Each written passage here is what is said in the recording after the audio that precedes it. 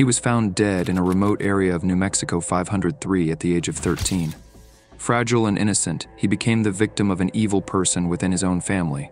The tragedy began in 2017, and for 2 months, his murderer left no trace of his death. His existence was a beacon of light amidst darkness, but he was subjected to horrifying torture before being mercilessly slain. However, justice finally prevailed in 2018. On January 25, 2018, the Santa Fe County Sheriff's Office received distressing information. An unnamed prisoner informed jail officials that her cellmate had confided in her, revealing that her boyfriend had murdered her 13-year-old son. She claimed that she was coerced into assisting in moving her own son's remains. Just imagine the terror a mother must have felt in such a situation. Acting on this shocking revelation, the police went to the specified location and discovered a body buried inside a plastic tub in a shallow grave. According to the authorities, the body was found wearing a diaper, with certain portions completely burned. This case prompts us to contemplate the depths of human evil and the heinous actions that some fathers are capable of. So let's delve deeper into today's case.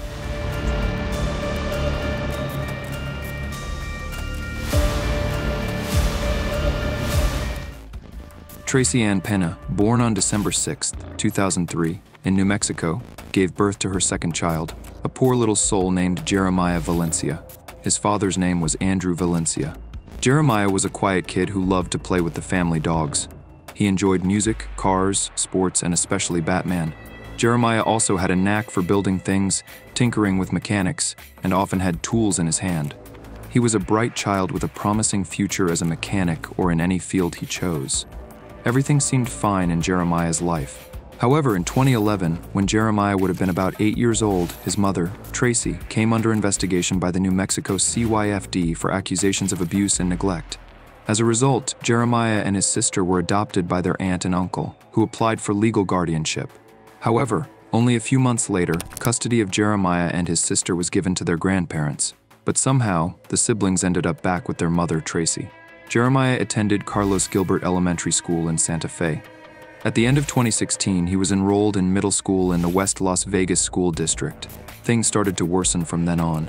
In February of 2017, his mother took him and his sister out of school, telling school officials that they were returning to school in Santa Fe.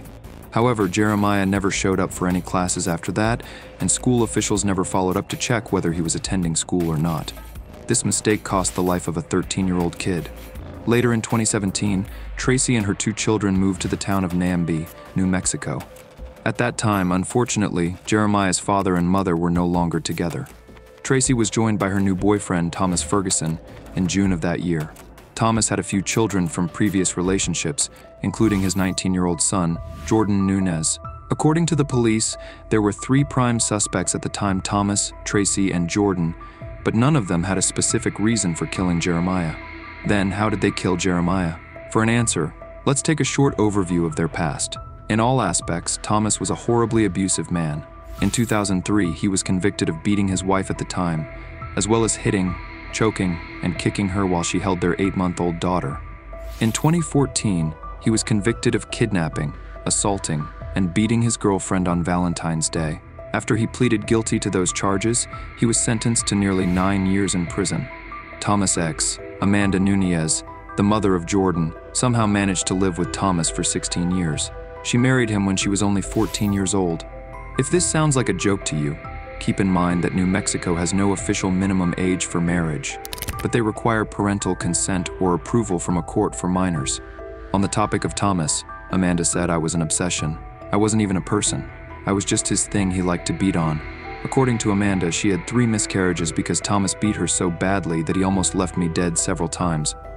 The next thing that I am going to tell you will freak you all out of your mind and will explain the brutality of Thomas. Amanda said that he punched Jordan in the chest when he was only 2 months old, something that could have easily killed a baby of that age.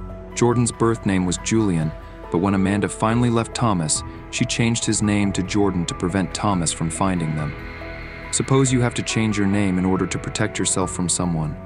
How terrifying this situation could be for anyone. It is unknown how Jeremiah's mother, Tracy, ended up in a relationship with Thomas. Thomas transferred his abusive behavior from one family to the next when they moved in together in 2017.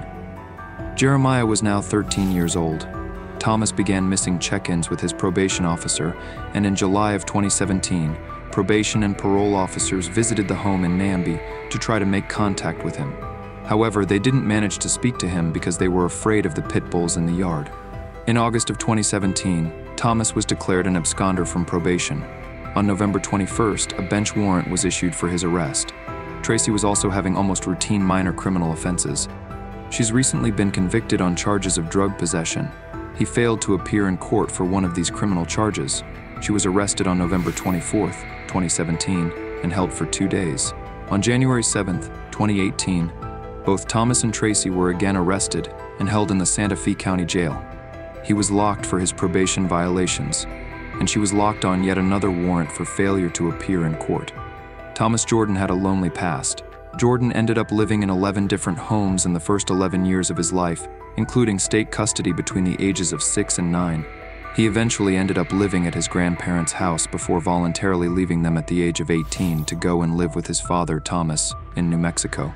From here, the investigation started, and all of them had their own story.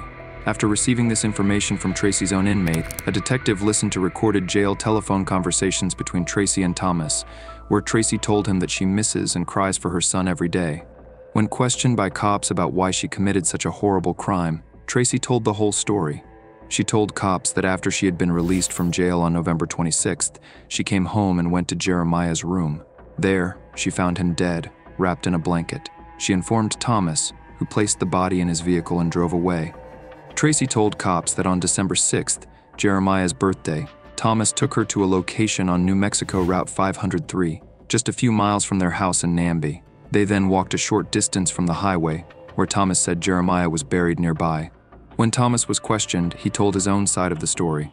He told investigators that he was sleeping when he heard a noise outside his bedroom door. It was Jeremiah and Thomas's son Jordan playing aggressively with him. Thomas said that he noticed that Jeremiah appeared to be injured. He said he helped Jeremiah get into bed and covered him with a blanket. When Tracy returned home and told him that Jeremiah was not responding, Thomas tried unsuccessfully to perform CPR. Imagine if your son is injured. What should you do in that situation? You should call an ambulance, but Thomas's answer will shock you. When he was confronted by the cops, that's why he didn't call the police or an ambulance. He said he didn't call law enforcement because he was afraid of being accused of being involved in the murder. At the time, he even denied removing Jeremiah's body from the home but claimed to know who did it. When 19-year-old Jordan was interviewed, he initially told investigators that Thomas had taken Jeremiah to an uncle's house in Mora. But in frustration, he changed his story and told another version of his own story. He said that Thomas had punched Jeremiah in the face and stomach multiple times, dragged him into the back of the house, and locked the door. Jordan said he heard loud music coming from his father's room for the rest of the evening. He said that Thomas put padlocks on all the doors to stop anyone from leaving. But Jeremiah's sister told a whole different but true story. According to a police affidavit, Jeremiah's younger sister told the police an even more harrowing story about their lives in the months leading up to Jeremiah's death. When describing life with Thomas, Jeremiah's sister said it was hard. She said that Thomas would force Tracy to abuse her son when he didn't feel like bothering to do it himself. Like such a pure evil person who forced his girlfriend to torture her own children. Jeremiah's sister told the investigators that one day in November, she and Thomas were supposed to go and pick up Tracy from jail. For no reason, Thomas got angry at Jeremiah and locked him in the plastic dog crate. After Jeremiah fell asleep in the crate, Thomas's son Jordan began flipping the crate to wake Jeremiah. Jordan then pulled Jeremiah out of the crate, and Jeremiah's head was just kind of dangling. Jeremiah never woke up. According to Jeremiah's sister, her brother was in a very horrible condition when he died. She said he was really skinny, and all his cuts were infected. He had a black eye, and his tooth was knocked out. She also told police that Thomas and his son Jordan put Jeremiah's body in the bathtub to wash the blood off before placing him on his bed, where Tracy later found him.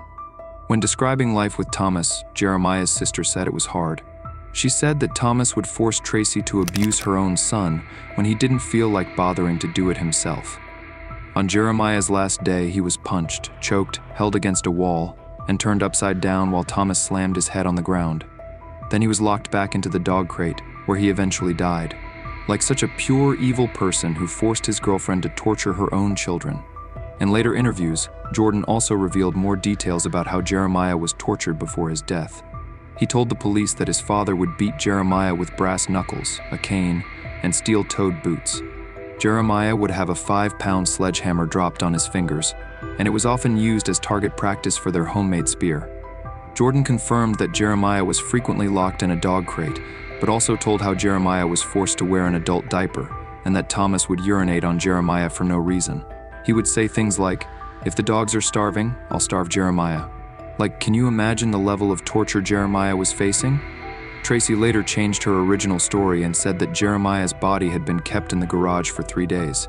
She claimed that Thomas locked her and Jordan in the garage, where they wrapped Jeremiah's body in plastic and duct tape, placing him in a large plastic storage unit. Then Tracy, Thomas, and Jordan drove to a remote area of New Mexico Route 503. Thomas literally forced Tracy to watch while he and Jordan dug a hole where they would eventually bury the plastic tub containing Jeremiah. When police arrived at that location, Jeremiah's body was found wearing a diaper, just like Jordan said. He had multiple old and new injuries, explaining how he had been beaten and tortured before his death. The report detailed the many injuries that Jeremiah had. These included multiple jaw fractures, a dislocated eyeball, rips in his scalp, cheek and ear, and a broken hand and rib. His jaw was so badly broken that the bone was poking through his gums. The examination was limited by the decomposition of his remains, since Jeremiah's body was not recovered until nearly 2 months after his death. A search of the family's home found blood evidence consistent with Jeremiah's sister's account. They used a special light to find blood that was not visible to the naked eye in both Thomas's bedroom and Jeremiah's bedroom. A plastic dog crate measuring just 26 by 39 inches was later found at the home of one of Jordan's cousins and was confirmed to be the crate used in Jeremiah's death. On January 29, 2018, Thomas, who was still in jail, was formally accused of Jeremiah's death.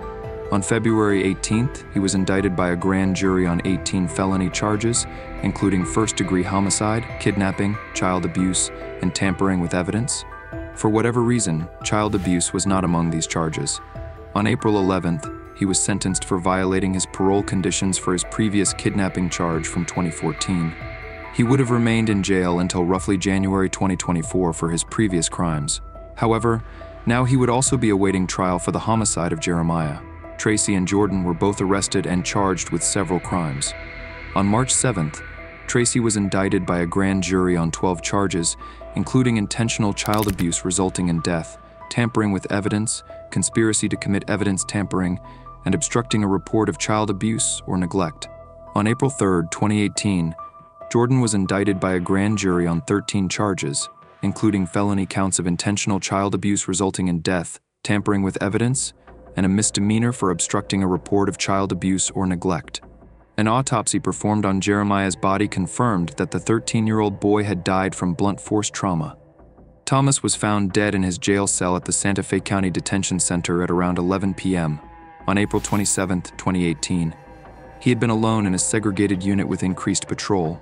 Officers at the unit conducted checks every 30 minutes. However, Thomas was able to hang himself with a bed sheet. District Attorney Marco Cerna said that Thomas did this to avoid taking responsibility for what he had done. So this was the end of pure evil. Jeremiah's father, Andrew Valencia, organized a 5-year anniversary vigil in November of 2022, the same year that Jeremiah would have graduated high school if he were still alive. Andrew, who hadn't seen Jeremiah since his son was 6 years old, recalls that Jeremiah was a happy little kid. He said he was always an active kid.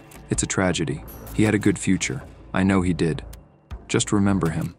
It's not about anything else. He still lives every day in my life, in my heart, and in others. After studying this case, we can conclude how much evil a person can be. Some people don't care about your life. They only want their mental pleasure by hurting you. Please stay away from such people. Take care of yourself and your family. We'll be back with another mysterious true crime documentary.